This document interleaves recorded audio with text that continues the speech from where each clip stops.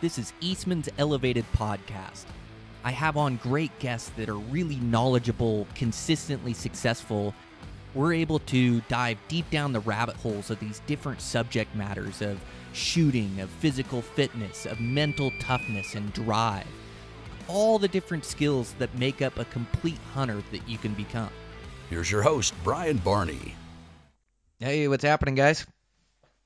I got a brand new podcast for you. So this week, Eastmans Elevated, I have back on Stephen Rosso.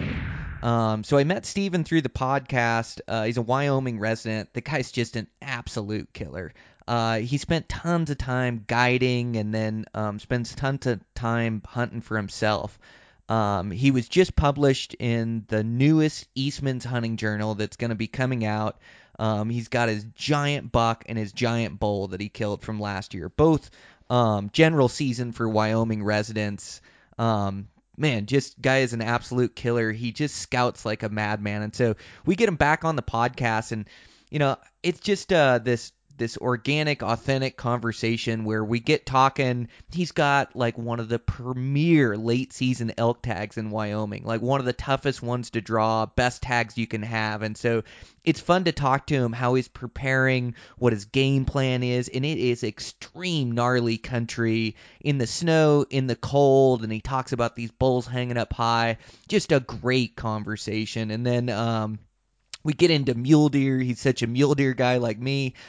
He spends a ton of time scouting, hunting with his bow, and then he killed that last buck with his rifle. You know, he had like 10 scouting trips in for that buck. So we really dive into early season scouting for mule deer and dissect that. So some really good information there.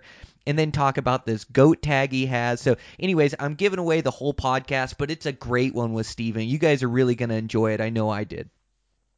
Sponsor for today's show is 6 Hour Optics. 6 Hour Optics are great. I've been using them the last couple years. This year I'm using their range-finding binoculars, and I really like their rangefinders. They're just the most accurate on the market. Light and dark targets. They do angles. Just great for a bow hunter. So I'm going to use the system this year with binoculars and rangefinders in them. Maybe eliminate a step and see how that works. So I'm super excited to be using those. I've used their other binoculars before. Just great optics. And great color fidelity, and they're really crisp. And then, like I say, I'm a huge fan of their rangefinders. And then they have like this BDX system, and this BDX system, you can use it with just a rangefinder and an app on your phone, or you can use it with a rangefinder and your scope on your rifle and your phone, and they all talk together to help figure your holdover with the conditions and how far it is. It's really technical, but I'm sure as you got into it and got it all figured out, like, man, oh man, would you have a great working system. But this BDX system, it's really cool for rifle hunting. So make sure to check them out if you're in the market for a rangefinder, for binoculars, for rifle scope. They're building great products.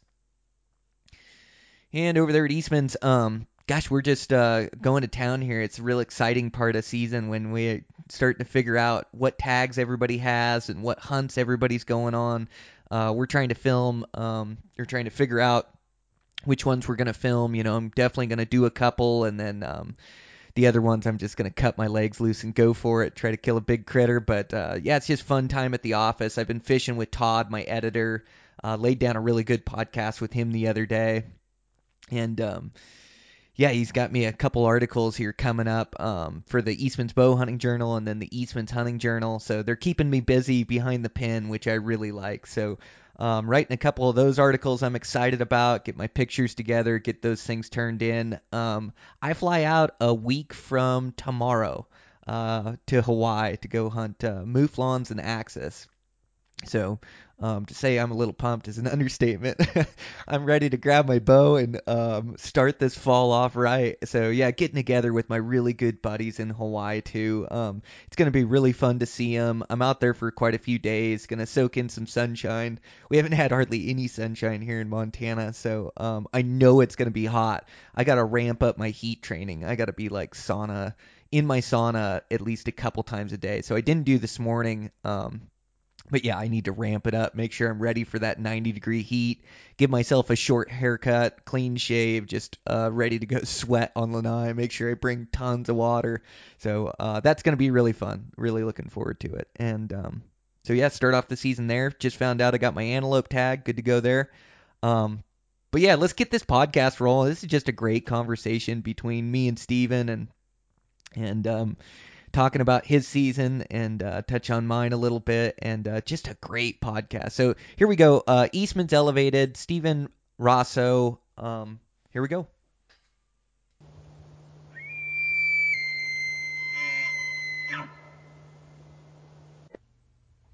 What's up, Brian? Hey, Steven, how are you?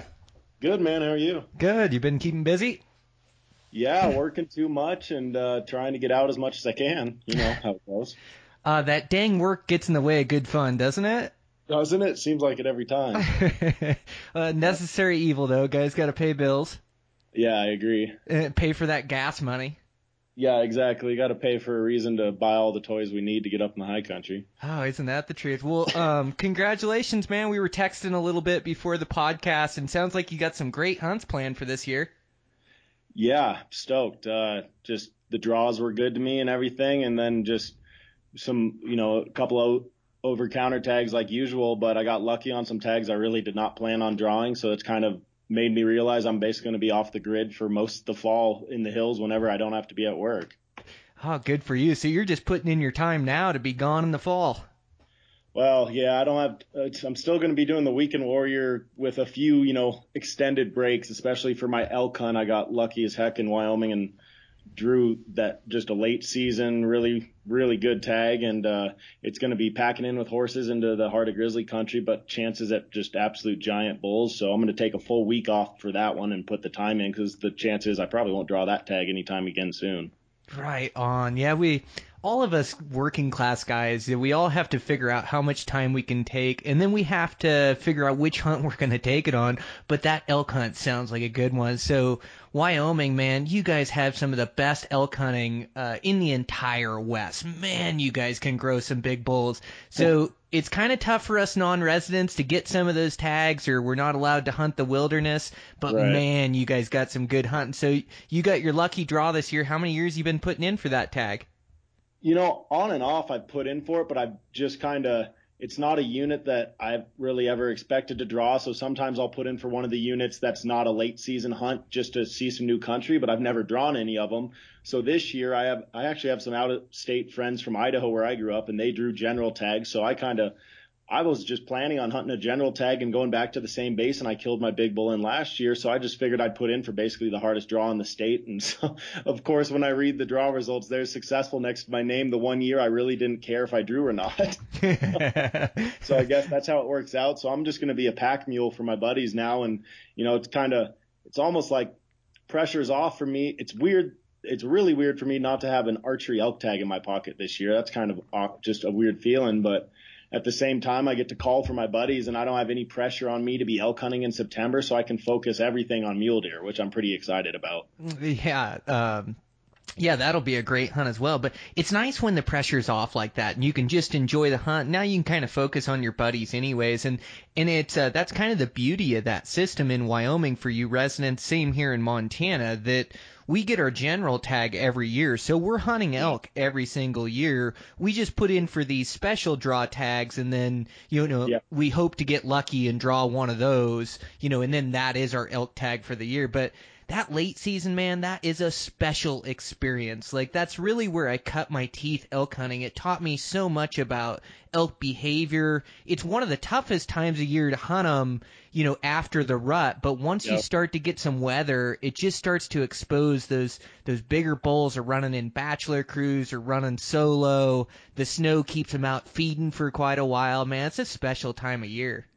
Yeah, I mean, I got to do a little bit of the migration stuff when I was guiding up on the park line out of the Jackson side. And there was only really 1 year in the 5 years I guided up in the wilderness there that I truly saw migration, because we just finally got a ton of snow when there was still hunting season was open. And I know the migration I saw up here is pretty minuscule compared to what the Cody side does, but it was a cool experience. I had a client with me, and we saw elk piling into the border for days, and we were waiting for them to cross. And then one day we rode up, and it was just like kind of out of a movie. I looked out in this giant meadow where you always dream of elk being, but there's never elk. And there was 7 bulls, all like 330 class bulls, just sitting out there sparring and fighting. And I was like, oh, this is real life. This actually does happen. So I'm definitely going to be dreaming of hopefully a lot of snow in late October to push more elk. Because if we could get a lot of snow, I know the hunt that I drew truly can be a pretty remarkable hunt where you can possibly look at over 100 bulls in a day. Man, yeah, absolutely. Like, that all makes really good sense what you're talking about, because it's the same here in the Madison. So we get to hunt them late October through November, all the way to the end of the month of November. Yeah. So it's always good rifle hunting. It's just if you don't have the weather, the bulls really find these hidey holes to hide in. So they're up in the high country still. They're, probably at 8 to 10,000 feet, and they just find these timbered holes, and they just feed, and they still have to come out in openings, but they're just little slides. And see, they find these drainages because these bulls that reach maturity are 6, 7, 8 years old. And so they find these places where they can hide on public land during a general rifle season. And so that's kind of where they reside. But man, the minute the weather comes in, like about once every 10 years, we'll really get the storms in November, and the bulls just pile out. You can't believe all the bulls on the side hill. Like you say, to see 100 bulls in a day isn't that unusual, or you can see that many in a day and just see the bachelor herds come out. And man, they really do some big harvesting on bulls. But I noticed even those like little storms or little pulses will sure push those elk to their winter range. Like around here, even when we get a September snowstorm, it seems to kind of push those elk down onto those faces and those places they like. Your migration, are they coming from a farther place? Like, you really need a lot of snow and cold in the high country? No, it seems to me like in the last years that I guided up kind of in that migration route up north of Jackson, and then I know from the Cody side, it seems to me these elk, even the ones coming way out of Yellowstone, which you're talking 70 plus miles on migration route, but I feel like more and more it's not taking as much snow. They kind of are, they just do it naturally, but the snow definitely helps push them. But I notice, if you get those early snows in September and October, it'll push groups of them, and then those groups kind of hold up when the snow stops. So it's, we always relied on it where I guided in a general tag area. We relied on hopefully early storms to push some of the elk out of Yellowstone, and then it would stop, and we'd hopefully have a new group of elk to hunt. Because for that first 10 days of rifle season, you'd have really good your resident elk to go after with clients. But after you banged away at them a few times, they disappeared. And there was some times if we didn't get storms, I mean, you could ride that country that looks like it should be filled with elk for days, and there's just nothing there until you kind of get a refresh from a storm cycle. Man, that's exactly it. Those storm cycles push them. And then, here, it'll push them down to the face in winter range spots. And man, if you're hunting the weather, even during bow season, you can really get into some epic rut parties that you get that early September snow. Yeah. And it's funny, it just pushes those elk down a little bit, and all of a sudden you're seeing them on all the fringes and the faces and really get a good chase on them. And it was the same thing rifle season, hunting right after a storm. It just seems to shuffle the deck a little bit, move those elk. They have to feed a little bit more. And then I also notice, when you get that weather too, it seems like they have to be more focused on their food stores, stay out a little bit later. They can't run quite as tight of a program because they got to get those calories in them. Yeah, I mean, that's, I live for the rut in that early season, just like, you do, high country mule deer looking for velvet up on the high peaks. But there's just something about me since the years I got to spend so much time doing late season hunting, which a lot of people can find miserable because it's not necessarily the most pleasant times to be in the mountains. But I had to do it for work for so many years, being a guide for 9 years, that I had to do it no matter what. But there's just something about a fresh layer of snow and being on a peak, no matter how cold it is. It just kind of, as daylight breaks, you're sitting there because it's almost like a fresh painting, a fresh landscape, and you just don't know what it's going to show. And I really do enjoy those late season hunts with snow on the ground. There's just something about it, especially with the thought of big Wyoming bulls. The more I think about it and the more I talk to some close friends of mine that have drawn that tag or hunted it before, my excitement level has risen dramatically here in the past month, realizing kind of the tag I have and just the opportunity for such an awesome hunt that's going to be this fall. Oh man, yeah, that's unreal. You get to go hunt them in the best spot. And really, I say that that later season after the rut is the toughest time to hunt a bull, but it's it's only the toughest because the bulls are out of the rut and they run a tighter program.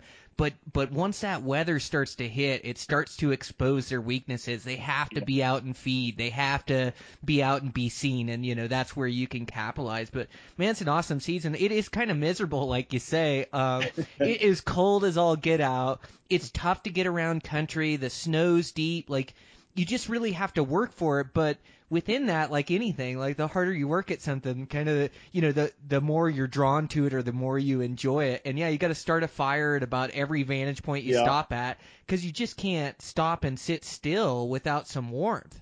Right. Yeah. And it's, this country, my game plan as of right now from the people I've talked to, I'm going to pack in with, if I go solo, I'll take probably 4 head of horses so I can pack enough horse feed in for a week as well that I don't have to come back out. But I'll pack in like anywhere from 12 to, 18 miles, depending on where I decide to set up camp. And I'll be hunting at like anywhere from 9 to 11,000 feet, which is kind of a weird feeling for November. But that's where this area and these bulls, they pile out into this high country and they'll live up there all winter on windswept ridges that the wind just blows clean of snow. And it's kind of crazy. It's one of those things, just how tough elk are. They'll live up there all winter long. And so I guess from the people I've talked to, these elk, snow or not, they push into that area that time of year. And it's just, you get to just every day wake up and ride up and you can see new groups of elk that just literally appear out of nowhere and you don't realize where they come from. So it's going to be a new experience and a new hunt. And as long as I can kind of fend off the grizzlies that I know are incredibly thick in the spot, that just adds to the excitement, I guess, and I'm comfortable around them, so it doesn't bother me at all. But it will keep me a little bit more on my toes in camp at night, obviously with horses and everything, having the bears around. Yes, for sure. I just went into one of my elk spots the other day. I'd been doing pretty good. So bear season, I'm glassing for bears all the time, and I saw 34 black bears for the season, 0 grizzly. And so I thought, man, I'm doing good. Yeah, that's a good average. We got a lot of black bears around. And then I backpacked into this spot for an overnight trip and grabbed a couple vantage points and saw like 7 grizzlies in this location. They were just everywhere in there. They're so thick. But the country looked so good, and the elk hunting looked good in there. But there's a heck of a lot of bears. So, but yeah, that those, at least in November, they're starting to kind of den up, even though they can have kind of an ornery attitude. But it seems like that late season that you're hunting, they start to put away later November, don't you think, Stephen? Yeah, I think so. From all the time I've dealt with them up in the hunting country where I was, once snow was on the ground, they were definitely a lot more active, just like you'd expect from an elk or a deer, but they do start disappearing and you start to probably lose numbers. But it seems like maybe those bigger ones or obviously the hungrier ones will stay out, and those are the ones that kind of scare you, are those ones that didn't get enough food during the fall and they're kind of looking for that last protein source. So it'll be a good time of year because tracks will be on the ground. I can kind of keep an eye on what's going around my camp at night. But at the same time, it makes you have to be really cautious because the bears you're running into are probably hungry and they're probably looking for a food source. So you just got to definitely play it by ear and keep your head on a swivel. Yeah, absolutely. Well, and you'll have your rifle in there, which you always feel a little bit safer with a rifle just because it's such an accurate weapon.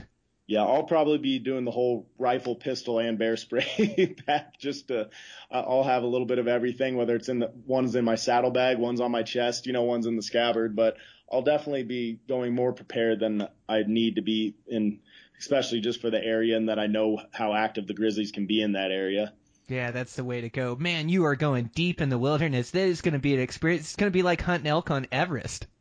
Yeah, it'll be fun. It's big country. I know that. It's just big, long ridges, and they're pretty open. It was a lot of burn in that country, so I'll be putting in a lot of time on the glass, I think. But from everyone I talk to that just gets my excitement up, they just say you're not going to ride around and not see elk. You're just going to have to be picky and not shoot the first thing you see. Just kind of put a level out there. So being that it is a tough draw tag, I'm going to set myself to a level of kind of bettering my bull from last year is going to be my baseline. And then I'm going to play it by ear. Just if there's a ton of elk in the area, I might just sit there and kind of hold out and get a lay for the land and see what's around. And, it's kind of weird for me to be sitting there holding out for a certain type because I've never been just a trophy tag draw hunter. I've always just been lucky or hopeful to get a big bull. But now that I have a tag that the possibilities really there, I'm going to have to be a little bit picky on riding past 330 to 350 class bulls, hopefully, which is not a bad problem to have. No, what a great opportunity. What'd your bull end up going last year? 355 or something, or 360?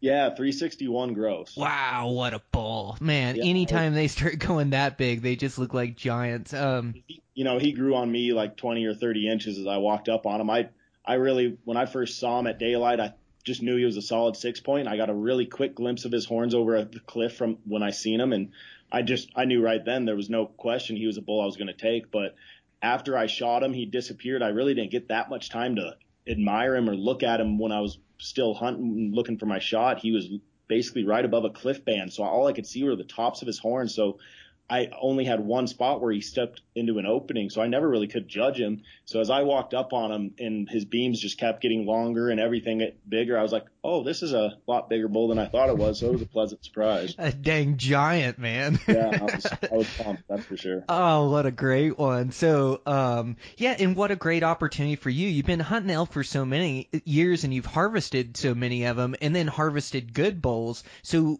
a guy like you really know what you're looking for and what you're looking at. Like sometimes that can be the biggest challenge is just having enough elk experience in the woods to really know what a good bull is. Because, man, you see a 320 bull on the head, it looks like a giant bull. You'd swear it was 360 the first one you ever saw. They look really big on top of their head. And so elk can be a little tough to judge because, like you say, the difference between a 320 bull and a 350 bull may just be a couple inches on each tine, Yeah, I agree. And, I have to credit a lot of just my comfort with it is from, I got lucky to spend 9 years guiding elk and most of those weren't my tags, but it just enabled me to every single day try and look at elk and always judge them, always putting tapes to racks when clients put animals on the ground. And that helped me a lot with realizing, that difference between the 320, the 300 level, the 350 level. And I'm definitely no expert at it, but I feel comfortable in judging them. But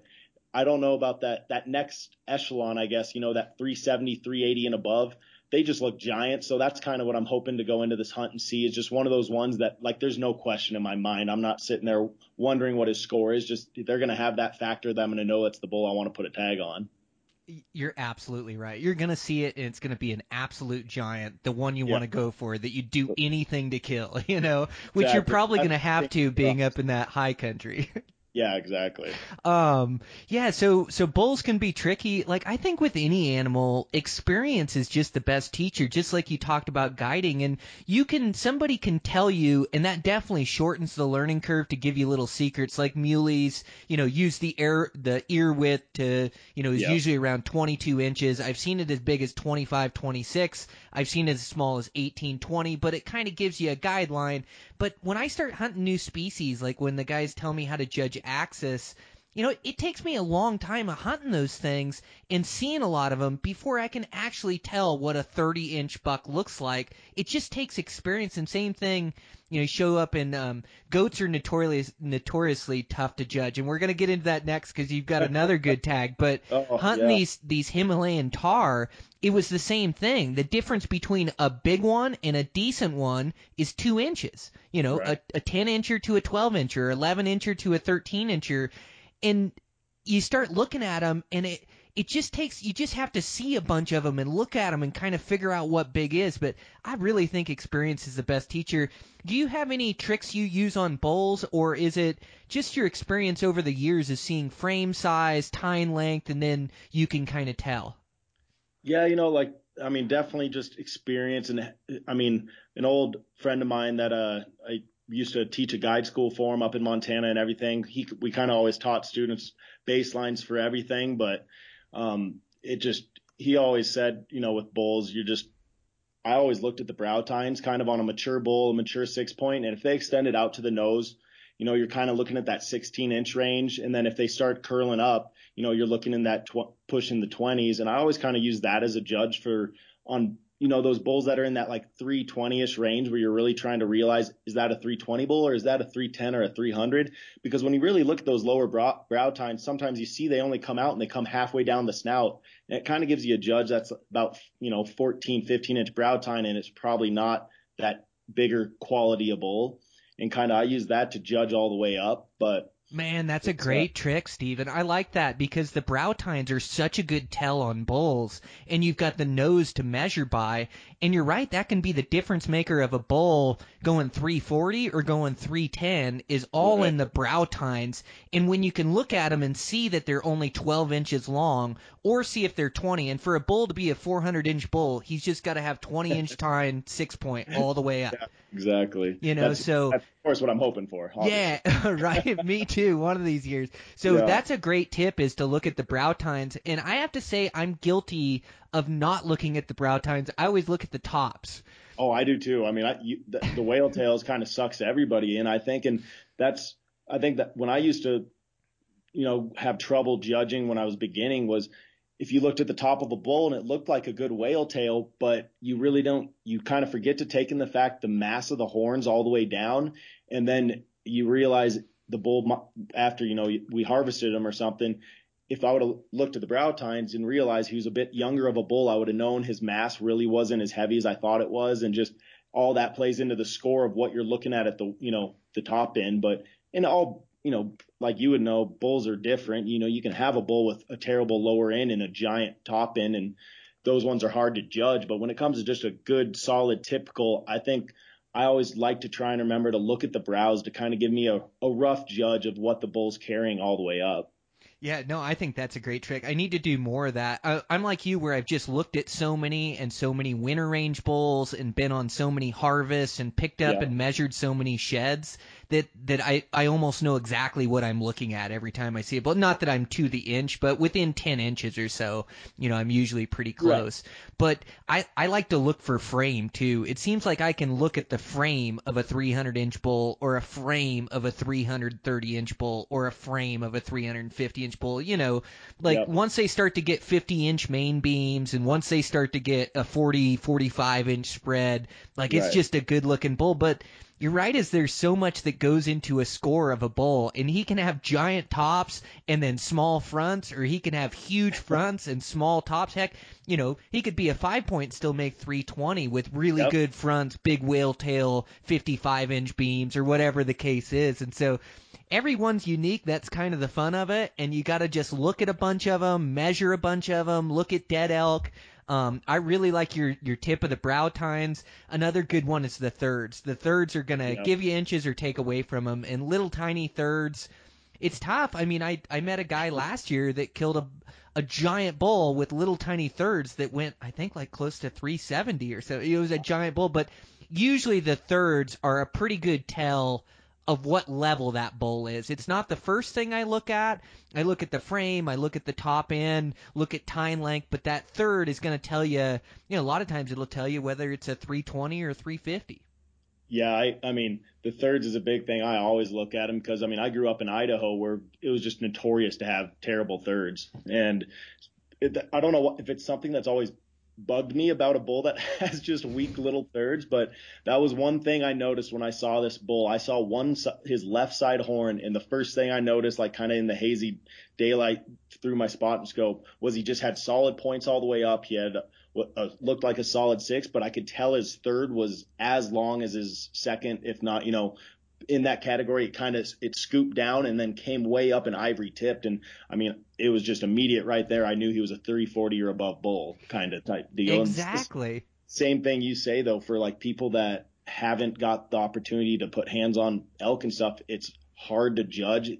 You can sit there and look at pictures all day long, but a picture of a 340 bull and an actual one sitting there at 300 yards is a big difference. And when I was younger and got into guiding, or when I was younger growing up, every chance I got to put my hands on someone else's elk or sheds or anything, I put tapes to sheds all the time, whether they were big or small, and just to help me with learning how to measure and everything. But I think nowadays, it's second nature to me to look at a bull and I just feel confident that I know within 10 inches what he is usually, because I've just looked and put my hands on so many through the years.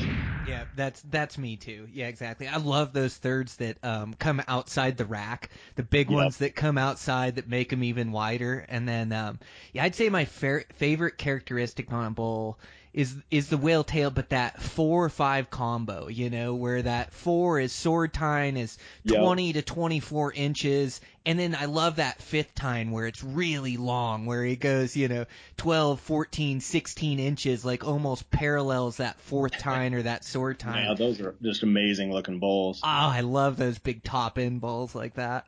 I have a pretty good like picture comparison just in my head right now of like bulls that would, for a new elk hunter would trip them up real quick. I mean, last year when I was archery hunting in an area, I went in after a bull into just a nasty hellhole, and I ended up finding a deadhead that had definitely been there for a year or two. And I took a picture of him and sent it to a few friends, as I was working my way out of the canyon, and, I started getting texts back 350, 360, got to be 340 at least. And I was laughing the whole time because the picture made it look that big. If you'd look at that bull, on the hoof, you'd realize first and foremost he had really short main beams, and then his brows were quite a bit smaller, so the points weren't as long as they appeared, and you can make him look in a picture. And his 4th and his 5th were both almost equal height, so he looked huge if you just looked at the top end, but he was only a 290 bull when I put a tape to him.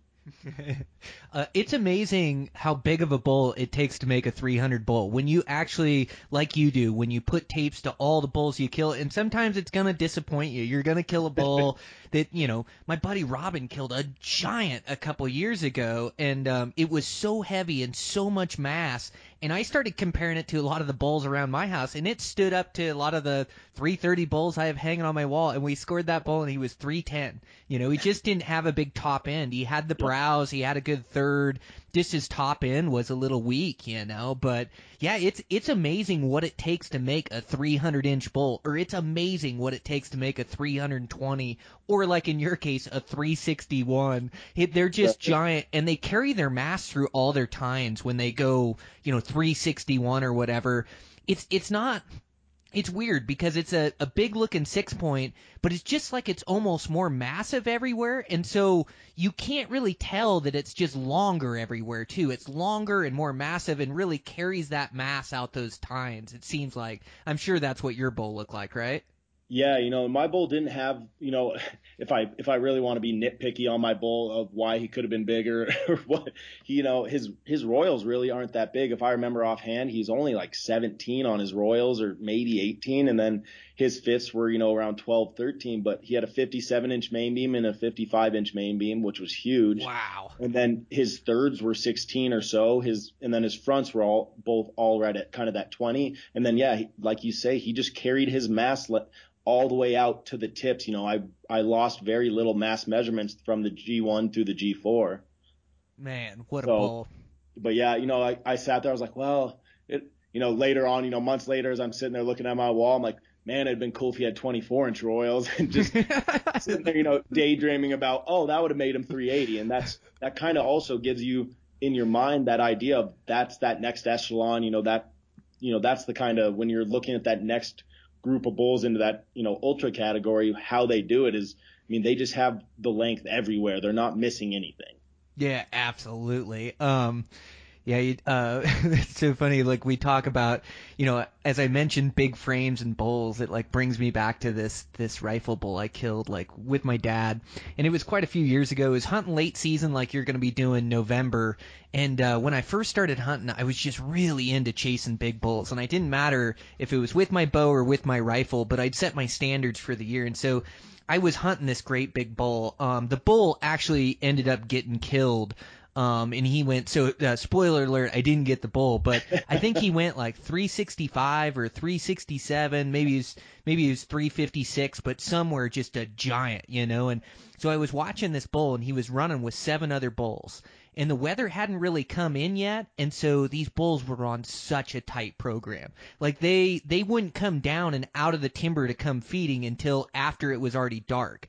And then, same thing in the morning, I'd set up on them. So I caught them one night coming out, coming out onto the face just at last light. So I started hunting them. I hunted them for 7 days in a row, and they just cross in the dark every day. And I could hear them moving through the snow, and I'd cut their tracks, and I just couldn't ever catch up to them. And finally one morning, I had my dad out there, and we got out there, and 5 bulls came up. So we were missing 2 of the bulls. One of the bulls was the great big one, the 350 or 360 or whatever. But in this group, there was just some giants. So my dad ended up knocking down the first 6-point, and he didn't look as big. He didn't have as big a frame, but he had really good tines, and the bull ended up going 334. He was just a great one all the way up, and Dad knocked that one down. And then I took the one with the big frame, and I killed a bull with he had 59-inch main beam and a 60-inch main beam on the other side. He only went 311, so again, that's to my case. It just takes a lot for a bull to go big. Now this bull had like 12-inch tines all the way up, but just giant main beams. Like I wonder what that bull would have gone in the end, but we ended up harvesting 2 bulls out of the group, but it took me 7 days to catch up to those bulls in that late season. It was just a wild hunt for them. It's crazy, just some of the patterns you got to get into. You know, what with my bull, what I learned in that basin is, and which is why I think it's a basin that just holds big bulls. It's 2 years in a row I've seen a big bull in this general tag, pretty heavily hunted area basin. Because I think it gets overlooked because these bulls literally don't do anything in the daytime, and they go into the timber within, I mean, it's almost seemed like minutes after daylight would hit. And I was lucky enough. I was right there above my camp, and he stayed out a little longer and they were heading straight into the timber. And I'd been up in there the weekend before when it was the last weekend of archery, and I chased a whole different group of elk at the head of the basin down into the timber, and they were in there all day rutting. But I kind of felt like if anyone else was getting up into this area, unless you were in there before dark, you had no idea that there was this many elk in there. And it kind of, made it a little honey hole for me, and it worked out. But it's the same thing of just finding the pattern of especially these bigger bulls. But when they live in the timber, it sure is hard.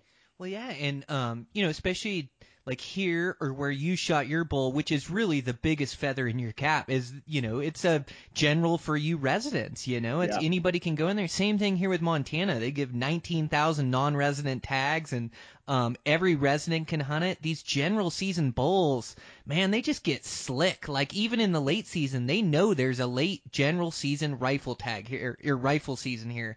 And so these bulls, man, they just tighten up their programs. And so it does take that weather to expose them, or it's just, it's being on those vantage points. Now, you had your bow season knowledge, which came into play where you knew those bulls were hanging in there, but it was also like getting to those vantage points and just really sitting there till last light, or making sure that you're there at first light. Those master vantage points, they show you where the elk are, don't they? Yeah, and I think that's, everyone can kind of preaches the whole first light idea or last light, but I mean, I harp on it more than anything. It truly, the difference between the first 15 minutes of light and the last 15 minutes, if you just want to get back to your camp kind of in the dark because you don't want to hike in the dark or anything, what you can miss coming out of a stretch of even a tiny little thing of timber you've been looking at all day.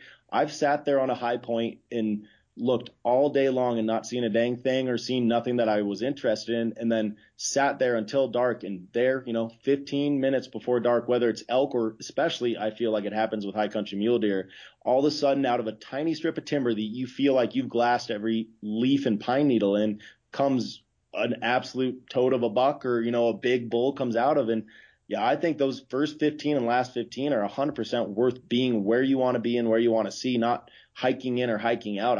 I feel like there's a lot of people that just don't realize the importance of those minutes of being where you need to be, not on the way to where you need to be. Yeah, and you're right, as it's common knowledge. It's everybody's read it, everybody's heard it, but to live by it and to practice it day in, day out, that's how you kill big bulls and big bucks. It really is just believing in it and sitting on that vantage. And I know multiple times, late season elk like you're talking, or even deer season, like I can remember elk season, being sitting on a bachelor group of 10 bulls, and I saw where they put away that morning, and then watching 4 or 5 guys come walking by, that are hunting ridgelines or hunting back there that have no idea those elk are even in there. And, here I am setting up for evening to try to kill one of these things, and these guys are just walking around, and then they'll tell you that they haven't seen any elk, or, there hasn't been any around, or haven't ran into any tracks, and it's like, man, you really have to live and die behind your glass and be in there at the right times. You could be in the best spot, the best elk hunting spot on planet Earth, but if you're not there at the right time, you're not going to see what's living in there. You could go in there and see 0 elk, hike out of there and go, no, that drainage was no good. But it really is sitting there to that first and last light. And then that late season is, in any season for elk are so nomadic that you just have to grind. Like, your job is to locate a bull, and you just got to go up one drainage and look up there, grab good vantage points. If they're not there, you got to move to the next drainage. Or, like in your case where you have some winter range, you have some elk definitely moving around where it can be different elk every day. And I did have a spot like that I used to hunt. It's way back in Tom Miner Basin, like back when the northern greater Yellowstone herd was 20,000 plus. But you'd sit on that vantage point, and you could see that whole drainage.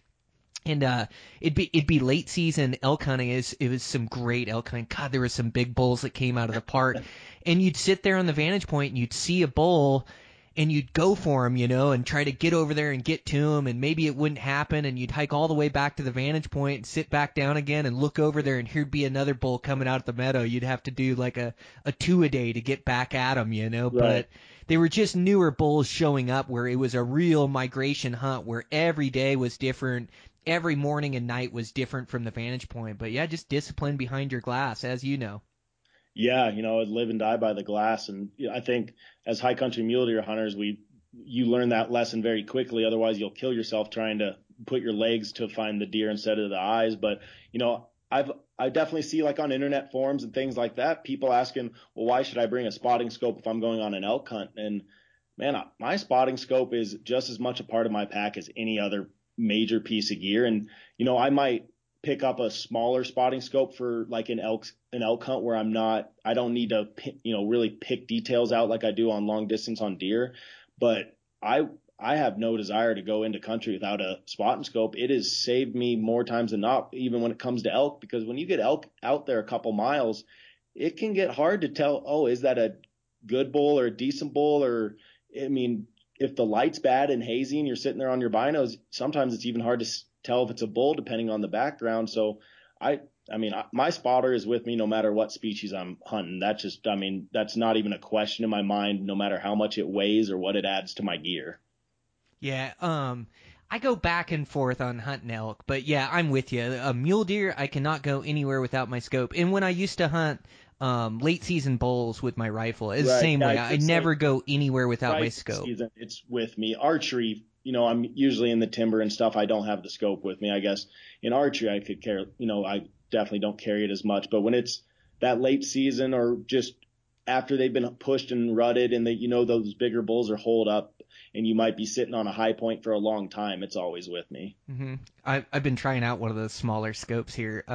Man, those things, they sure are nice for weight in your pack and being able to have a scope with you. So definitely going to be in my pack for elk season. And I'm with you, man. They get a couple miles away. You just can't really tell what they are. Like, you can tell frame size, and elk are a little bit easier with the binos, but when they get out there, you just can't tell what they really are. So yeah, you could be going and covering miles to go get over there. It's not even really a bull that you're looking for.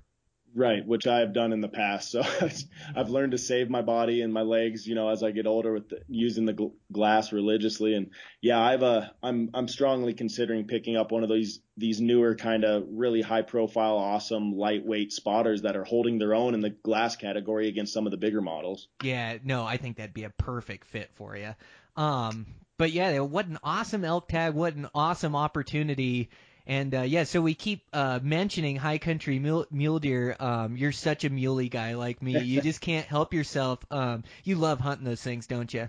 Yeah, I live in just the mecca for it out here, and I'm eating it all up as I'm here. And for me, I don't know if I love hunting them, but man, the scouting is just as much enjoyment as hunting. Just being out, getting a reason to go check out new mountain ranges every weekend and new peaks that I've never been, and just not knowing what you're going to see, but knowing you're going to turn up deer, and just the thought of possibly turning up a giant every weekend is, and especially in the velvet, it's so much fun to be up in these high basins on the weekends, just away from the hustle and bustle of town and looking for big bucks. Good for you. I'm with you. I'm in love with the process too. I love scouting. But I've got to work sometime. In the summertime is usually my time to get in work. But I try to get in as many scouting trips as I can. I know that for your big buck, that one year you had like 10 scouting trips or something like that. Yeah, I watched him for it. I mean, it was close to 2 months by the time I harvested him, and I had scouted numerous other decent bucks, and so last year, a little bit before, a couple weekends before I found him, I found two really solid bucks. One was, I was kind of guessing about 190-ish typical, just a really tall, good frame buck. And the other one was a younger deer because of his mass, I could tell, and he just kind of had a smaller frame, but he had incredibly deep forks and inlines, and he was just a gorgeous buck that I figured would go in the 180s, and he was just young. But I made the decision. I sat there kind of on the last day I was up in that area. I was like, well, I mean, I'd be happy as heck with either one of those bucks. But if one of those bucks got another year on them, what could they be? Because they're both young. And so that's kind of what made the decision for me to go check out this other area that I eventually found the buck I harvested last year. So one of the number one spots I'll be going in August is back to the basin where those two bucks were living, and really hoping to turn up one of them again.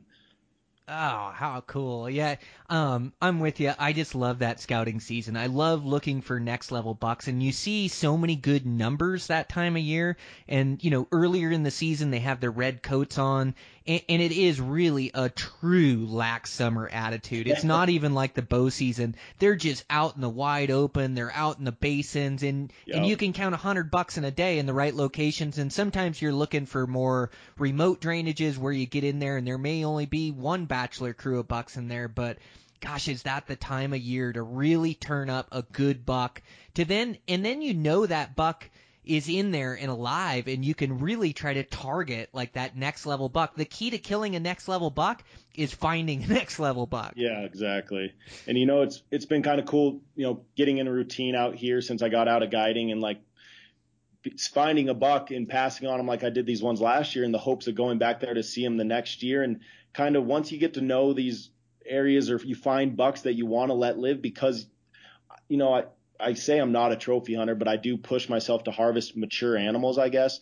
And I just if I don't need the meat, I'm not going to just shoot a small 4-point deer just to say I shot a deer this year. I'd rather eat my tag as long as I can get through the rest of the year on elk meat or whatever, because I like to see these bucks grow to maturity, especially with the mule deer herd always kind of seemingly to be in decline, and we've had some rough winters. So it's for me, I kind of just push myself to try and find those higher level bucks, because it's a challenge, and it makes me push myself to new areas. And I have a serious problem with being satisfied with like one area. I mean, I have basins that I've scouted for years that I know I could go to this year, and they'll hold a solid buck, but I always have that desire to go see what's over the next ridge, or what's the next peak that I've never stepped foot on. I just always have that desire to go see something new. So I'm pretty hard pressed to scout the same areas year after year. I mean, there's a couple I'll check out, but I always love to go check out a lot of new country. I'm the same way. Like, I keep those spots in the back of my head, but I'm always looking for new. I don't know why that is, but yeah, I've got I don't have quite as many days in the unit I'm hunting this year. Like, I've got way more in G, probably 40 days in there, but I probably got like 20 days with all my scouting days and hunting, in that unit, and within that, like, 3 really good locations, not just 3 drainages, but 3 ridge lines that connect 20 right. drainages or whatever that I could go to. But I'm just like you, where I'm not going to any of those spots to scout. I've got a totally new spot that I've never been that I want to go scout. I just can't help myself. I love to explore. And it seems like once you get yourself familiar with those spots, then you can go back to them. You know where to camp, where to look right. from, where to look in. And so once it's season, if I need a backup plan, I'm definitely going to one of those spots I know, and I might end up in one of those spots anyways. But for scouting, I'm definitely going to go look at one of these new areas. But I also get like a ton of benefit from, just like you said, like being out of the hustle and bustle and being in the mountains. I mean, that you can kill a bunch of giant bucks. Like, that's not what's going to make you happy. What makes you happy is enjoying the process of doing it, the process of trying to find one, the excitement every year. And I know that those scouting trips, they make me so much more comfortable with sleeping in the high peaks. Like, they get me comfortable with putting on extreme miles with a backpack, with camping on knife blade ridge lines, with, trying to beat the lightning storms and make sure I'm down, and just weather, and just, like, that's the whole reason I love to hunt. And so those scouting trips, like, they're really like training grounds to get me back in sync with the woods again. It's been a year since I've been hunting, or 6 months since I've been on any of these high mountain deals. And so, like, I use those scouting trips as much to get comfortable with being in the mountains and comfortable with my gear, being by myself. In those scouting trips, I really feel like I'm hunting. The only thing you're not doing is stalking and putting an arrow into them or shooting them, but you're doing it the exact same way. You're covering a bunch of miles and you're looking for a next level buck. It's just so fun to me. I enjoy it like you enjoy it. Yeah, and like on top of, I agree with all those things, and it's the nice thing. I feel like I'm just so much more relaxed on the scouting trips because the pressure's not there to pull the trigger or make the right move. The only pressure for you there is do whatever the heck you want and keep trying to find big bucks. And, I think similar to you, I like to just continually cover country, and, you hate leaving a basin thinking that, maybe I didn't see everything that's here. But at the same time, you kind of, to find that next level buck, you really do just got to hammer out country and put your eyes into a bunch of different places. And I mean, there's definitely a large portion of it where it's just absolute shit luck that you find one. But it comes into, how much effort you're willing to put in. Someone might get a tag and go up and just go into somewhere they've never been and randomly run into a huge deer. That's always a possibility and happens every year. But for me, I just feel like as long as I'm putting in the effort, no matter what I find, I'll be, happy with the outcome at the end of the year, as long as I know I put forth the effort that I know I can. Oh yeah, that's absolutely me. If I eat a tag, but I gave it everything I have, then I feel okay about it. It's when I quit earlier, I didn't give it all my effort or didn't give it all the time I had. That's where it's gonna burn me for the next year. Exactly. Yeah, and it's just like you say, covering country in there. You get to a drainage, and you'd almost like to sit there all day and see every deer in there, but you almost got to keep moving because you got 6 more drainages to look at, and it's like, well, all right, well, maybe I'll come back and I'll look at it tomorrow morning if it was the best drainage I saw. But yeah, I think a lot of times I'm just covering country. Sure gets your legs ready for season, doesn't it? Because you're just making all those climbs and big miles. Yep. I love it for that. Yeah, I kind of shoot for every year. The reason I push myself to scout so hard is just to get my everything ready for the heavy aspects of hunting season and packing out an entire buck or a camp on your backs out of the high country. And, I'm a pretty religious weight room gym person year round. I usually am in the gym at 5 a.m. this time of year before work, and then I'll work, and then I go try and hit the hills in the afternoon, put on some elevation without a pack.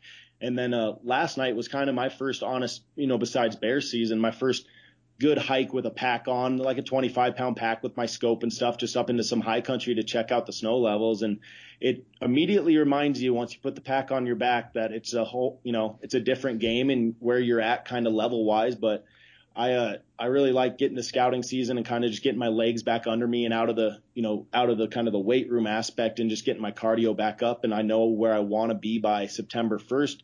I just want to be happy when I'm climbing 3,000 feet to go after something I saw, not miserable and just hating life trying to get there. It's so true. You enjoy it so much more when you're in good shape than when you're in bad shape. You can just enjoy the whole experience.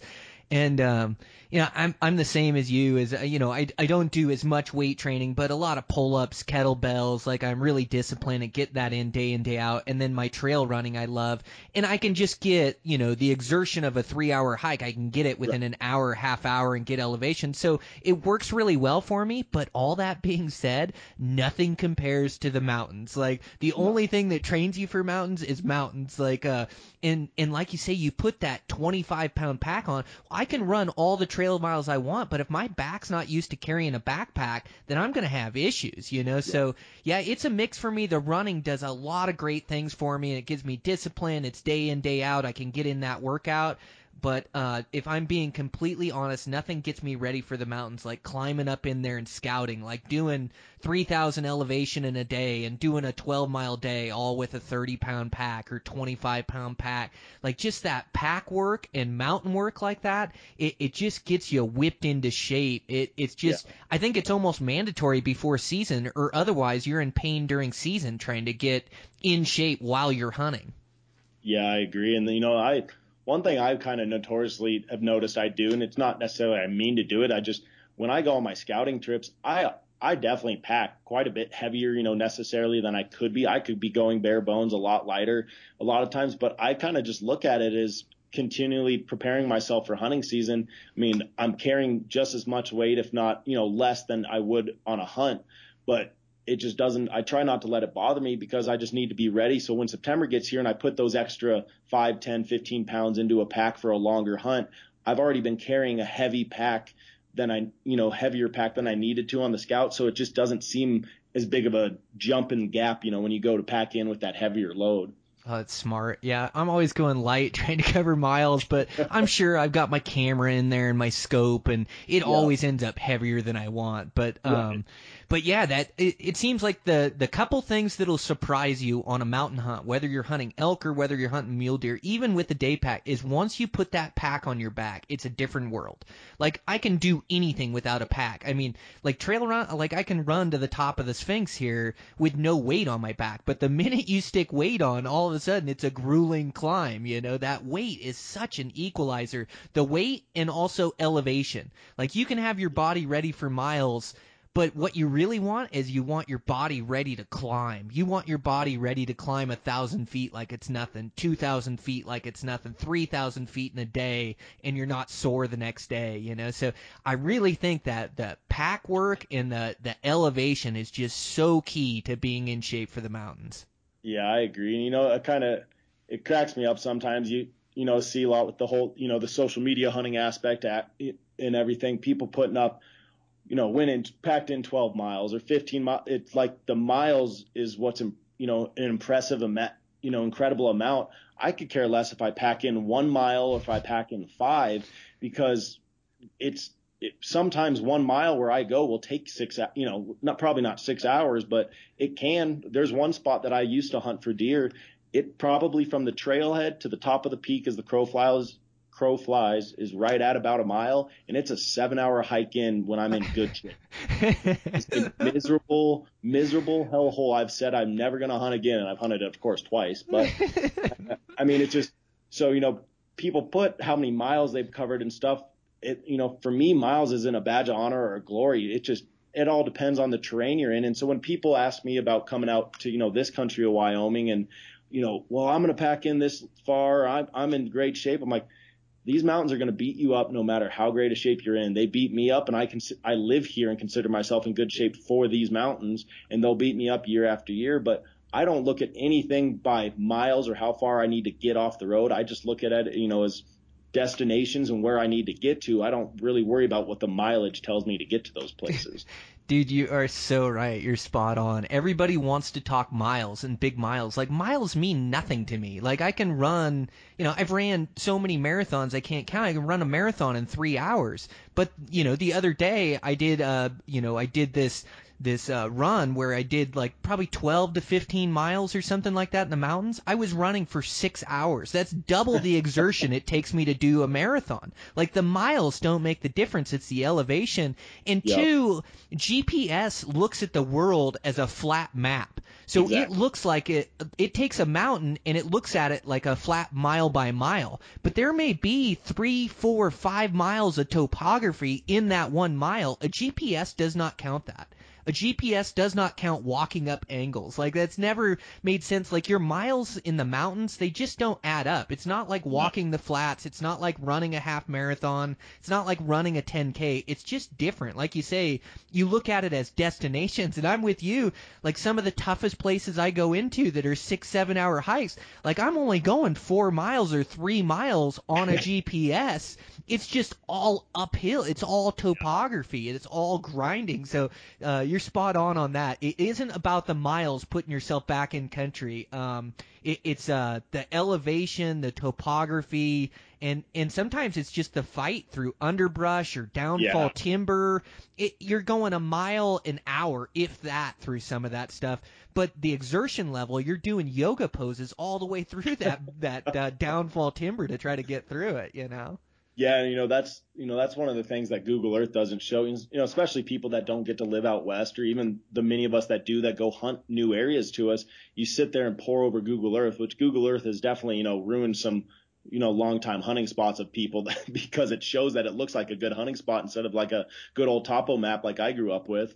And but Google Earth, just you can sit there with the line and the navigation draw tool that shows you the up and the down of the terrain, and you can change all these parameters that I've screwed around with it a little bit. I'm definitely no expert on Google Earth like some people are, but it just still does not ever show somebody that has not seen those mountains, right in front of them. It's always different when you get there. And it's kind of what I tell people to prepare for. It's like you can sit there on Google Earth, you think you know what it is. It's going to be worse. The moment you get there, you're going to realize, oh, this is a lot steeper. This is a lot harder. It never is easier, it seems like. You're so right. It always looks so small on Google Earth. I'm always wondered if that's far enough back, or gosh, it really isn't that far back in there. And when you get there, the mountains are always so much bigger than you ever saw on Google Earth. Like, I get these plans on Google Earth. Oh, I'm going to hit this ridge line. I'm going to hit these 6 drainages. I'm going to work out here. Like, I get there and I end up covering a quarter of the country I wanted to, and I'm exhausted. It just can't do it justice as a picture. But when you get there, it is always steeper, tougher to navigate, just bigger mountains, just bigger country. It's always tougher. You're right. The better you can prepare yourself for that coming, the better off you're going to be once your hunt gets here. Yeah, I can eat my own words on that. It's definitely not other people or just non-residents to the west that have that happen. I had it happen to me basically yesterday. I've been poring over Google Earth quite a bit for this other tag I have. This mountain tag. Yeah, you got a mountain goat tag, dude. Congratulations! Dude. How cool is that opportunity? I'm stoked. I grew up in kind of mountain goat country, the Sawtooths of Idaho, so I've always admired mountain goats. And I actually, a family friend of ours who has worked alongside my parents for a long time, kind of his big passion for the 20-some years plus years I've known him is he kind of keeps tabs on all the mountain goats. So I always grew up with him showing me pictures of goats. So goats have always been, pretty just kind of a statutory animal in my mind is just badass. And but this tag, it's just kind of it's a weird feeling to it because it's basically they're trying to exterminate a section of goats out of the Teton Range because they're infringing on a native herd of bighorn sheep, and because mountain goats can carry pneumonia, biology rules in the National Park and Game and Fish have basically said we need to get rid of these goats to protect potentially wiping out the bighorns, which the biology aspect is correct, but still for me looking at it as I hate the idea of trying to exterminate a amazing species from the type of mountains where I just imagine them living in. And so that's kind of an interesting, so they gave out a lot more tags, than most goat hunts that are really limited draw, but at the same time they called every single person that put in and said, look, if you draw, the chance of harvest is incredibly low. There might not be harvest by hunters, but we're going to give these tags out to give you an opportunity. And the majority of the reason is because the majority of goats live within the national park where we're not allowed to go inside. Okay. So it's just going to be a big country trying to find needles in a haystack that step outside that boundary or barely live outside that boundary. And last night I just did a pretty good hike and got up to 10,000 feet and just put my spotting scope looking way up the range to see what the snow levels were like, which is still ridiculous. It looks like it's still winter up in a lot of those places, but also I kind of humbled myself because I was looking on Google Earth for these past few weeks, just kind of going, well, if I hike up, I can get up that ridge in a night and I could probably go over those 2 peaks in a day scouting that big basin. And then I looked at them with a scope and I was like, yeah, it would take me all day just to get to the top of that one, I think. So, it's like I've kind of, been eating my own words when I start to realize it's not the type of country I'm going to be able to cover like I would like to. I'm going to have to be pretty picky and choosy on where I can scout and how much country I'm going to be able to do a circle through. Oh, absolutely. Yeah. Yeah, good for you. Like, going for a tag like that, that is a low harvest percentage, just to get the opportunity to hunt goats, because it is such a special opportunity for us hunters. There's not a lot of them, and they live in just absolutely awesome country. So, yeah, good on you taking on the challenge, and I'm sure you're going to be able to turn some up in that unit. You're too good at covering miles, and you're too good behind your glass not to see a handful of goats. I don't know if it's good or just stubborn as a mule, but yeah, last night I was planned on just like an easy night, just trying to get high enough to put my glass. And of course I couldn't stop hiking forward because I have a serious problem with turning around when I can still have energy. And I just kept glassing basically until dark. And so I didn't get home till quite a bit later than I had planned, for having to get up at 5 a.m. again. But I'm looking forward to it.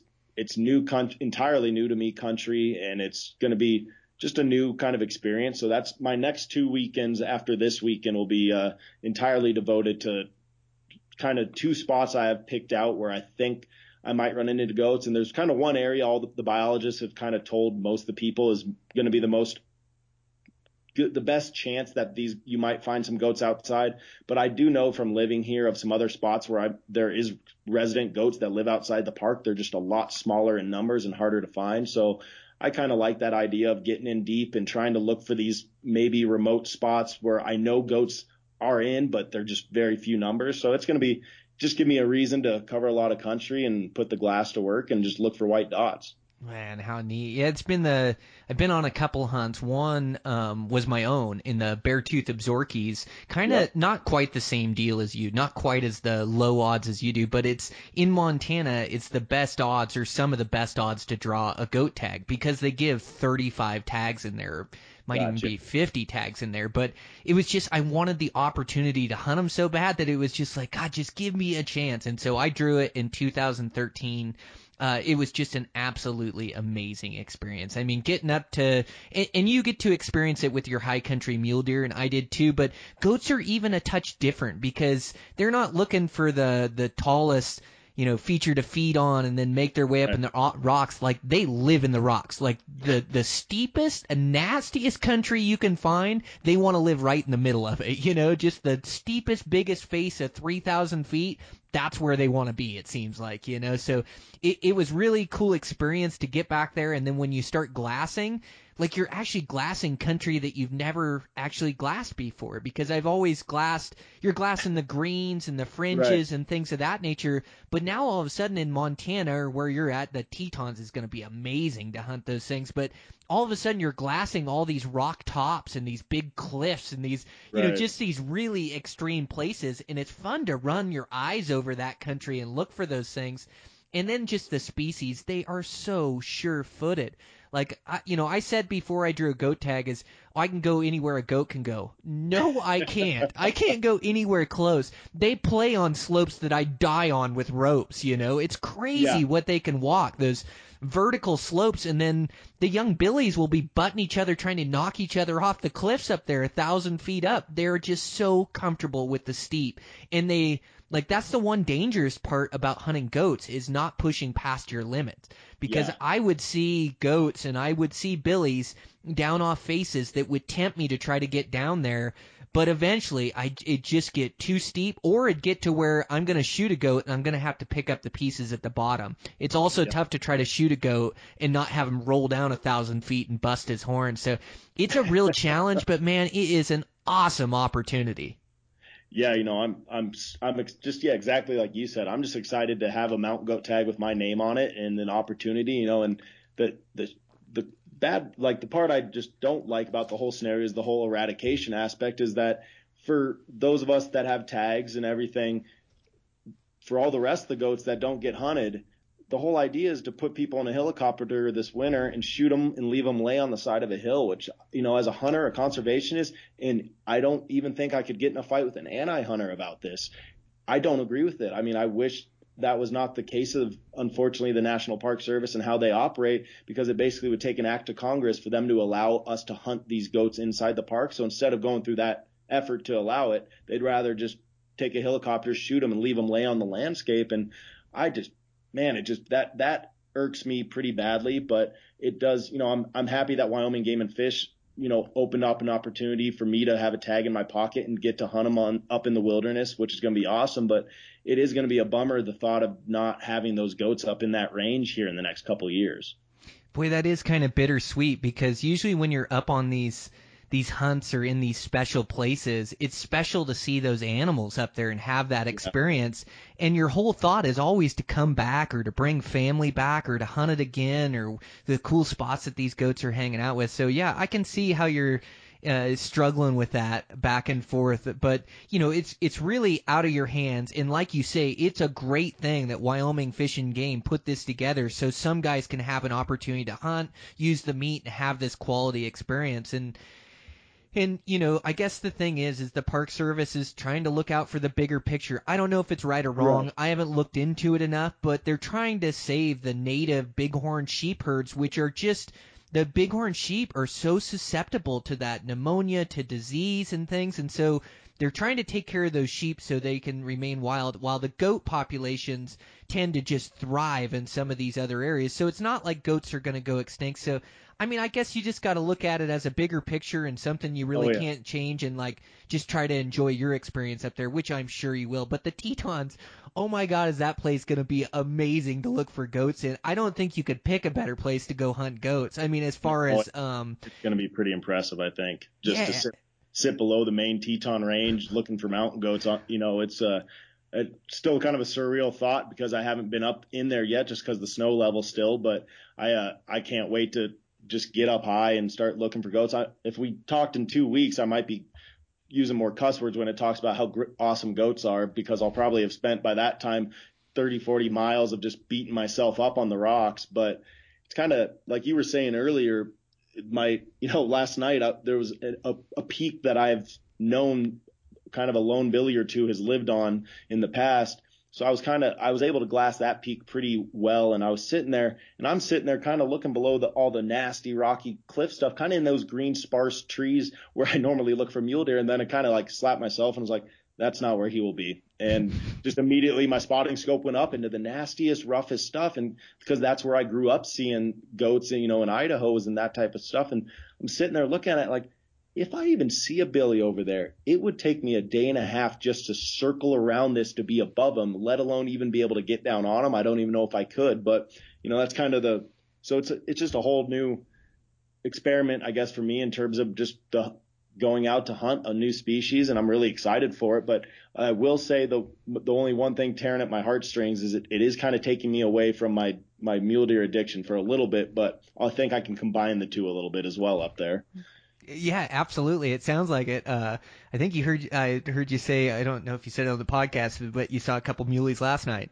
Yeah, sure did. It was wasn't really looking for them, but when you scan in your binos and see that just gorgeous red right out in the green, it's pretty obvious. And saw a couple bucks. One was actually he's a 4-point right now, and it's a couple of my coworkers were giving me heck today about, well, what do you think he's going to be? I'm like, when it's this time of year, I don't ever dare tell you a buck's going to become something, because I've seen pictures of bucks that looked like nothing right now and they explode in August, and then you've seen pictures of bucks that look like a dang nice buck already right now and you think they're going to be a monster, and then you just kind of stay even and don't blow up. It's so hard to judge them this early in the game. Oh, it is. Yeah, and you're right. Bucks grow at different times. Like a lot of times, if you can see a buck that's just all bulbed out, super heavy, he's got a lot of growing left to do. But yeah, they're just tough to tell this time of year. I'm with you. As it starts getting later into July, you start to know what they're going to have as they're down to their last couple weeks of growing. But man, right. Oh man, they're tough. Yeah, but it was kind of nice to just, kind of got that my heartbeat went up a little bit, just the whole thought that it's here, finally velvet season, and scouting is, we all as hunters, and we dream about it all winter and all spring, just this time of year is finally getting there where the bulls and the bucks are getting back up into their ranges, and it's time for us to put in our effort to, have a successful fall. And I just can't wait to get up in the hills. And the fact that my mountain goat tag opens in August is kind of a cool experience. So I'll be able to, it's going to be kind of weird packing a bow with me in early August, but it'll be, I'm sure I'll be getting my butt kicked enough and enjoying it. Wow. How cool. Yeah, I was going to ask you what time of year you were going to hunt them in. You're just looking for a goat at any time of year. You're not waiting for him to get haired up. Well, I'd love obviously to wait till like the October range, but being that this is such a low harvest chance, I think any of the goats that are outside the park are probably going to get pushed back into the park pretty quickly, maybe once the rifle opens. So as much as I'd love to wait till later, I think I am going to give it a pretty good opportunity early I guess it'll depend on what I see here in the next 2 weeks. If I don't find any goats outside of the park, I'll just go back into full mule deer mode and go to some of my other areas I want to scout, and then come back to mountain goat in between my mule deer and my elk season. But, I have my elk hunt in November, so I'm kind of, set on that. But I do have all of October, which is, after Wyoming's deer season, which ends in early October. So I would have all of October to go after them, which would be awesome. But I am going to put some effort in to try and get it done with the bow here in August, I think. Oh, good for you. They are so fun with a bow and arrow. I ended up arrowing mine. I think it took me 11 days, 3 different trips. I was weekend warrioring it. I made plays on them. I moved up above them. I had close calls, but finally ended up arrowing them. Goats are really tough to be able to identify, too, the males versus the females. Like, that's tough. I'm sure you've spent a lot of years looking at them, and I did, too, like always wanting to get a tag, but it's just different. Once you have a tag in your pocket, then you really start paying attention to it. And the nannies from the billies aren't too big a deal, but a lot of times you got to get close. A lot of times those nannies are going to have 9-10 inch horns on them, and the only difference, is the base, or they're going to have more mass. The billies are, and then you always look for the gland in the back. Yep, those little black dots. Yeah, so right on the base of their horns, like a billy has that black gland that sits behind it. So their horns at the base touch and are really heavy and thick, and you can see that gland in the back. It takes looking at a few. I'm sure you've been looking at a ton of goats since you got the tag. Are you pretty good at identifying nannies versus billies? I mean, I wouldn't call myself any sort of expert or anything, but I feel, comfortable when I see them, I guess, as long as I have some time to look at them. But just like you're saying, which probably maybe a lot of people that, have never spent time looking at mountain goats or even thinking about hunting them. I mean, nannies, for the most part, will have a longer horn than most billies. But it's just that long, thin horn because they don't get the mass that a billy does. That's right. They all have 8 to 10 inch horns, and they're all black. So it's like good luck. But you can tell you get pretty good at telling the difference between nannies and billies. But what I noticed, what drove me nuts, is I had to get closer to tell. Now, a lot of times you can see nannies and kids or big groups and kind of tell what they are. Right. But sometimes you'll spot, a onesie or a twosie, and you can't really tell what they are until you get to 800 yards or 1,000 yards and get the scope set up on them. Like, from a distance, they can be really tough to tell. So that would be frustrating, like glassing a long ways and spotting goats and not quite knowing. Now, most of the time you can tell from the groups, and you can, you can tell by the numbers. And then also the billies, they're so big and so wide. They're the males of the species. They're just more stout, and so you can kind of tell by the body shape as well. Yeah. And also, if you can catch them taking a pee, that's another good tell on them as well. Yeah, that's a good point as well. Yeah, no, it'll be fun. I mean, I'm definitely, kind of just apprehensive of what I'm going to see on these 2 big scouting trips I have planned. I've planned kind of 2 huge loops that are going to definitely. That's kind of why I've been hammering from gym in the morning to hills in the afternoon, and just pushing myself to be as ready as possible. Cause I know, I mean, more so even than my mule deer anyway, that always beat me up. I just know that I need to be in as best shape and ready to go as I can to get after these goats. Cause they're not going to be living on top of a ridge or they're going to be up in the rocks at 10, 11,000 feet. And it's going to take everything I can to get to them and stay on top of them. And, so I'm looking forward to just kind of getting out there and getting an eye on the country and seeing if I can't turn some up that are in the legal area to go after. Oh, I'm sure you will. And how fun with the bow and arrow. The bow is so fun, like up in that real steep stuff to get a stock.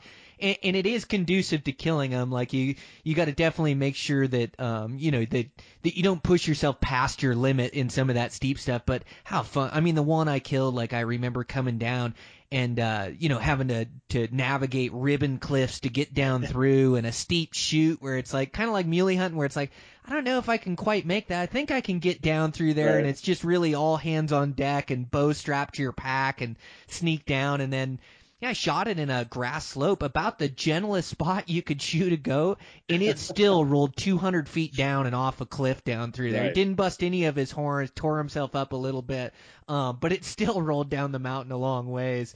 But what a riot. How fun is it to get up there and live in that country and look for those things? And it sounds like you got a couple awesome loops planned, so I'm sure you'll turn some up, especially with your local knowledge in that area. Yeah, I'm hoping that helps. I've talked to a few people that are pretty in tune with that area that have given me some hints, and pointers to where they think I should look. And so that's going to help, but it'll be fun just to get up there and just, like you're saying, I was kind of laughing. I don't know if I've ever talked to a goat hunter in the Idaho, Montana, Wyoming area that's had a goat not tumble at least 200 to 500 to maybe 1,000 feet. And it just, that's the kind of terrain they're in. And I'm definitely susceptible to going, pushing myself a little further than I should. And I've, noticed that even when scouting mule deer, I've gotten cliffed out before into a spot that made me pretty not comfortable. And I was able to get out of it, but it was a really bad situation being alone in the mountains. And especially with this goat tag, I really need to, especially, when I'm alone a lot, I have to kind of rein it in on my own and just not push past and be able to tell myself that's not a safe thing to do, because they live up in the country where one mistake on your part, and it's not like you're just sliding down and grabbing onto a tree. There's nothing to grab onto once you start going in some of that country. Man, you're so right, Stephen. Yeah, it's just, if they are going to be in country that's going to be too steep for you to get into, you are going to run into that eventually. So yeah, you just got to keep your wits about you, like you say, know your comfort level, and you're really good in the steep and you're really good in the mountains. And a lot of that stuff, the problem is you can't really tell until you get on it. Like, I know I've looked at rolls, like I can remember this one high country roll I did in Idaho where, it looked like I could make it across the saddle and I didn't have to dip all the way in this drainage. I could stay in the ridge lines, and I started side hill and it wasn't too bad and got steeper and steeper. And pretty soon it's so steep to go back the way I came, it's almost easier to go the way I'm going. But it was definitely, like, I got through it, I kept myself safe, made points of contact, but it's tough in that country because the whole mountain is crumbling. It's all loose up there, and like you say, one mistake and you could really pay for it. I remember after I made that roll, it's been a couple years ago now, I said, next time I'm just going to play it safe. I'll just walk to the bottom of that drainage and walk up the other side. Like, I don't mind steep stuff, and in construction, I always do all the steep work, and high country mule deer doesn't bother me, but eventually it's going to push you past your limits, and you just can't make a mistake on. You can't fall off a mountain somewhere. Yeah, no. And it's, I definitely, I carry the little InReach Mini for obvious reasons, because I do so much stuff alone, more for probably the peace of mind of my mother and father back in Idaho, so that I can hit a button if it really came down to it. But it's, I'm definitely guilty of pushing myself sometimes where I probably shouldn't go. And I'm definitely going to be paying a lot more attention to that in this country, because this is the type of country where you can't make that mistake, because you're not going to get that second chance to grab onto something. And I'm not willing to die for a mountain goat. So I'm definitely going to have to rein it in and just make the right choices when I'm up in that country. But I'm just looking forward to finding them. And once I, find them, then making the plan from there. And that's kind of the enjoyable part and aspect of it, for sure. Yeah, it's unforgiving, but it is part of the enjoyment, is the challenge. It's just going up there in really steep country, trying to keep your wits about you and trying to figure out how to harvest a goat. And like you say, no goat is worth dying for. No mule deer is worth dying for. You got to come back to hunt another day. But it's within that challenge that you learn something about yourself too. And I just love traversing gnarly steep country and mountains, because this mountain hunting that we do, it is like, it's mountaineering, but it's not just making it to the top of a peak and making it back down. Like, you have to get up there and survive, and then try to find your quarry, whether it's a goat or a mule deer, and try to put yourself within a stone's throw. Like, I love the game of it, I love the process of it, but within that, there's risk, and you just have to manage that risk. And I know you'll keep it safe up there, but it's definitely going to test you. Yeah, no, and the other obviously interesting part of this hunt is, like I was saying, they gave out a pretty significant number of tags for a small mountain goat area, and it'll be interesting to see how, I guess, hardcore some of the other tag drawers are, et cetera, how many people, because, for me, I think you and I have a similar view on, for me, one of the main reasons I love being in the high country and hunting is I love being away from people and just doing my own thing and kind of my own la la land and zoning out and just paying attention to me, the mountain, the next ridge, the next step in front of me. And that's kind of one of the biggest passions I love about it. And if it gets overcrowded and I'm starting to run into people left and right, it's going to probably take away from the hunt to the point I might wait till October after the crowds have probably gone down to go back up. And because I don't need to be button shoulders with people to try and, get a mountain goat. That just, the idea of the hunt for me is being up in big, high, remote country is just as much of it as the actual getting to punch my tag. Oh, good on you. Yeah, you got a good attitude about it. I don't think it'd be too bad. The unit I was in, I believe, had 35 tags. And it was a fairly good-sized unit, but it condensed the people down to trailheads and places they could go and places where there was goats. And opening weekend, it seemed like it was fairly packed, but where there was guys in drainages, guys camping, guys hiking in, guys going hard. But really, even the opening weekend, I was able to get away from them, find billies. And then the next couple weekends up, I never saw another goat hunter. It was like they went hard for that opening day and kind of burned themselves out. And you never know who's going to have the tag, and I know it's a small unit, but that was 35 guys kind of hunting one face and one main ridge line. Yeah.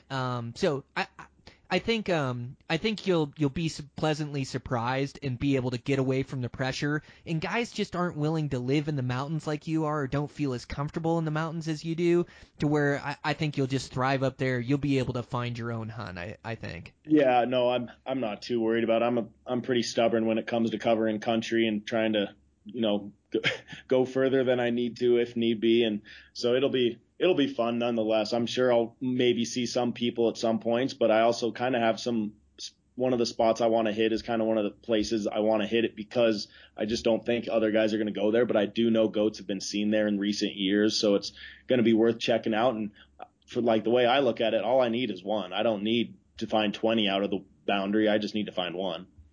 Yeah, absolutely. Well, man, how cool. I'm really excited for your season to follow along and see how you do. Man, you got some good tags in your pocket. Yeah, and I still, this is going to be the year for me of late season stuff. I also have a late season Idaho muzzleloader bull tag, so that's going to, I guess me, elk, and snow are going to be one and the same this year. Man, you're going to get used to that late season, that's for sure, man. Oh, man. Late season Idaho muzzy tag. Good for you. Yeah, it's going to be a new experience for me. I've never hunted with a muzzy, but it's a new tag, but it's kind of back in a home area I grew up. So for me, it's more of just a fun tag, gives me another reason to drive back home in December and see family and friends. And I've got some friends that want to go, are jumping at the bit to go and help me out. And it'll be kind of cool to hunt these areas I grew up hunting, but hunt them from a winter range late season aspect that I never was able to. So I have some pretty good ideas of where to start just because I grew up in the country, and I think it'll be fun. It should see a lot of elk. I'm not going into this hunt expecting much in the way of looking for size. I'm more going into this hunt looking for just a good time with friends and getting out in the hills, and another reason to be out hunting in December. How cool. A December hunt, man. That is going to be snow and cold, isn't it? Yes, it will. Yeah. Might make my November hunt look warm by that point. Right? Yeah, it's definitely going to make your August mountain goat hunt seem warm. That's true. Yeah, it is. Man, it's dang hot here, that's for sure, but it's got to melt that snow and green things up, so that's a good thing. God, you're saying that snow's still crazy. I was thinking about heading down for a scouting trip this weekend. The weather didn't look bad, but I know there is so much snow in the high country. The deer just aren't quite in all their spots yet, which is wild. No. Usually I start scouting pretty hard for them July 1st, but this year, I don't know. I think we're 2-3 weeks behind. There's still a lot of snow, right? There is, it's a lot of the snow's holding in any basin that has a lot more north-facing aspect and all that, or anything with timber. But once you break above 10,000 feet, I was walking across a snowbank last night that's in the wide open on top of the ridge, and it's 13, 15 feet tall. And it's, kind of crazy. But looking at like a lot of that country, I think you and I have both probably covered in this unit for deer-wise, like a little bit further south of Jackson and stuff. There's still snow, but it's probably manageable. But I think just like you said, I just don't think the deer are up in where they're going to be here in about a month and a half to where we want to be finding them, That's exactly right. We're going to find them in lower features, which then you're hoping that they go up where they Right. live in those top drainages, but you really don't know where they're going to end up at. You want to scout those deer when they're in their summer routine, living in the tops of those drainages, the same places you're going to go find them early September, and then later in September they're going to work down into it a little bit. But I'm with you. I almost think they're not in all their high country spots yet. Yeah, and I'm sure some are, but that's kind of why I've been just kind of biting my tongue and almost been happy with to have this mountain goat to focus on. I'm gonna focus on the mountain goat for a few weeks here, and then come a little bit into August, I'll get back into mule deer mode, and by that time, what I find, I'll expect to be there come September, and maybe it's a good thing I'm not jumping at the bit to be up in the hills looking for deer that aren't going to be where I find them right now. Yep. Absolutely. Yeah, I scouted an elk spot last week, and I got an elk spot that I want to check out. I may just wait another week and go to that elk spot as it's prime right now, and then wait to go look at deer in that Wyoming spot. But I'll work it out. It's going to be really fun to make some scouting trips, and Nice. I just can't wait till fall. It's going to be an absolute riot. Me too. Yeah. So, well, Stephen, thanks so much, man, for being on. I really enjoy our Sure. conversation. Man, that was like an hour and 20 minutes just flew by. Yeah, it sure did, man. That was fun. Yeah. So yeah, I'll be pulling for you this season. I'm gonna check in with you and see how you're doing, and good hunt, man. Yeah, same to you, man. Please do. Stay in touch for sure. All right, sounds good. Well, we'll talk to you soon. All right, sounds good, Brian. Okay. See ya. All right, guys, that's a wrap. Great conversation with Steven. I really like that guy. Like I say, it seems like the majority of guys I have on the podcast, I just want to be good friends with and keep in contact with. They're just great people and great hardworking, like there's so many common threads, but these guys that you run into that are consistent killers, they're just such genuine good people, and so I really enjoyed getting to meet him and getting to know him. I'm going to keep in touch with him this year. I'm sure he's going to turn up some giants. That Wyoming tag he has is out of this world. It is such a tough one to draw. So he's got a rare opportunity there, which is going to give him a chance to really focus on mule deer. And Steven's deadly when he focuses on mule deer, especially with all his scouting days. So he's going to turn up some good bucks. They're going to be in trouble come season, and then that goat tag as well, and he's got another elk tag. So it'll be fun to see what he comes up with this year. And so yeah, thanks again to him for being on. Sponsor for today's show is 6 Hour. Make sure to check them out if you're in the market for optics. Make sure to check out that BDX system. If you're a rifle hunter, you can just get all, your rangefinder, your scope, your app on your phone talking together to get you the right hold. So pretty cool deal. And yeah, like I say, over there at Eastmans, gosh, we're just moving right along, getting out magazines, planning for filming, and then getting out really good podcasts. Gosh, yesterday was a great day. I recorded like 3 podcasts yesterday. So excited to get them released to you. It's such great information leading into hunting season here. So yeah, super pumped on that. Been working really hard on the podcast. Make sure I get you guys really good pertinent information for this time of year. And then just focused on my own training. I really feel like a fighter getting ready for a fight. I feel like fall is coming. I'm just so ready to cut these legs loose. So yeah, running really strong. My dog Gunnison isn't feeling so good. I thought maybe I had him worn out running him too much, but he must have like a sickness or something. So he's just not been himself. So I've been running solo here, but I think Holly, my wife's going to run him into the vet. She's pretty good friends with the vet here in town, and so run him in there. Might have to do a little blood work or something. Just figure out what's going on. He's just the last week he just hasn't been himself. He's just laying around, real lazy, real tired. Just not loading up in the truck the same. So yeah, I'm not sure what he's got, a little sickness or something, or maybe he drank some bad water, or I'm not sure, but we'll get to the bottom of it. I'll get my running partner back.